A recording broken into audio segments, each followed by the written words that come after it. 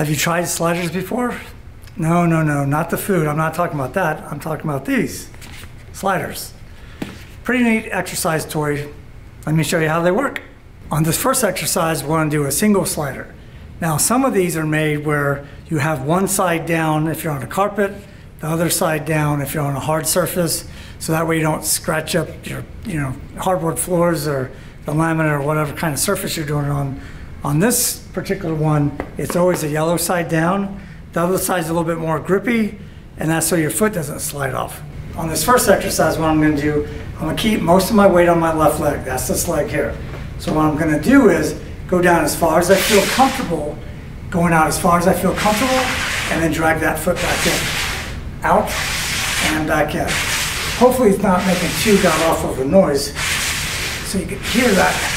But what this does is it improves my flexibility, helps with a little bit of agility. Just because I'm not going fast, you can still help with coordination and agility, and especially important as we age. I'm about to turn 52, so although I'm not over the hill, I'm not a little kid anymore. So it takes different kind of exercises to try to keep me in shape. So it's out, back in. And the same thing on the other side, out, back in, out, back in. So once again, just like any other exercise routine, you want to get your doctor's advice. And just like any other type of exercise routine, make sure you get your doctor's approval or their advice and clearance, because you don't want to get injured, or if you have heart or lung or blood pressure issues, it's always important to get clearance before you start. On this next one, I'm going to use both at the same time. So I still want to try to maintain good posture. I'm going to bend down, and I'm just going to do my feet, almost like an elliptical motion,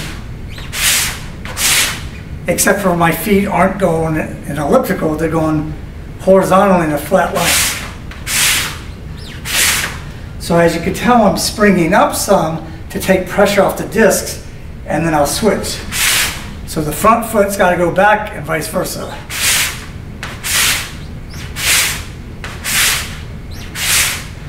Now typically you want to try to do, I don't know, 10 to 15 per side, or go for 30 seconds to a minute, depending on what fitness level you're at and what you're trying to do. Now granted, slides like this aren't going to build muscle. So the only real thing for that, I mean, some body weight exercises, and this is a body weight, I'm just stepping on the slides. But what you want to do for putting on muscle or gaining real strength is use weights. Obviously, there's the other types of cardio if you're trying to improve your cardiovascular function. But the good thing about some of these other exercise toys, it breaks up the monotony, especially since most people don't like working out anyway. But this is a good exercise tool to, once again, break up the monotony, to make it a little bit more fun and interesting. On this next one, I'm still going to use two of these. I still want them on my feet, but I'm going to be in the push-up position. I'm sure you probably have heard of mountain climbers. Well, this is just another fun way to do mountain climbers. So the ball of my foot, I have the ball on my foot on the other one. I first start in a push-up position, knee to chest, and then I'm just going to alternate.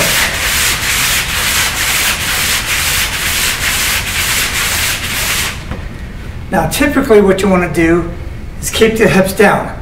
However, as a neat modification, what you might do is hop up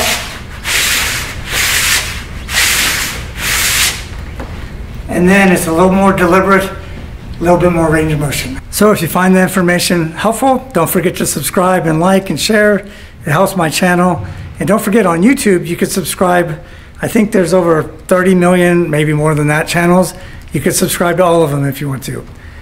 That would take a long time, but you know, whatever free time you have, you can subscribe to my next one. I will admit, this one's a lot tougher, and you want to be good and warmed up before you do it, because it's a very big chest and arms exercise with this. So what I want to do is, instead of having my feet on the sliders, I'm going to have my hand on each slider. So what I do on this one, to make it a little bit easier, and I'll show you the easier way, knees from like the modified push-up position, and go out, squeeze back in, out, squeeze back in. Very good one for the pecs. Another modification of this one that's not going to work the pecs as much, but it works the core because you have to stabilize. Once again, if you're really good, and I'm not warmed up, so I'm not going to try it the harder way, which would be out here, do it from the knees. I will go out one, pull it back in, out, pull it back in, out. Now, of course, what that does is really works the core. Now, you will feel in the pec a little bit in the arms, especially with the arm out, and you're dragging it back in. That really works the muscle, so give that one a shot. All right, so on this one, I still want one foot on one of the sliders. I'm gonna press out, keeping all my weight on the other leg. I'm gonna try to go into 180, and then return from the 180. So on this particular exercise, what I'm doing basically is a static squat with one leg. Static meaning I'm not going up and down.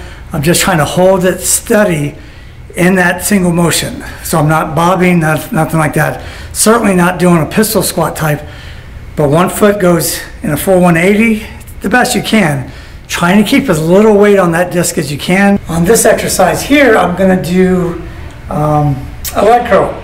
Kind of a modified bridge. A bridge is when you're lying down on your back and you press your hips up towards the ceiling. You could also do a single leg bridge. But what I'm doing for this exercise is my feet or my heels are on top of the discs. Head and shoulders down. Raise my hips. Extend outwardly. Feet towards my butt. Out.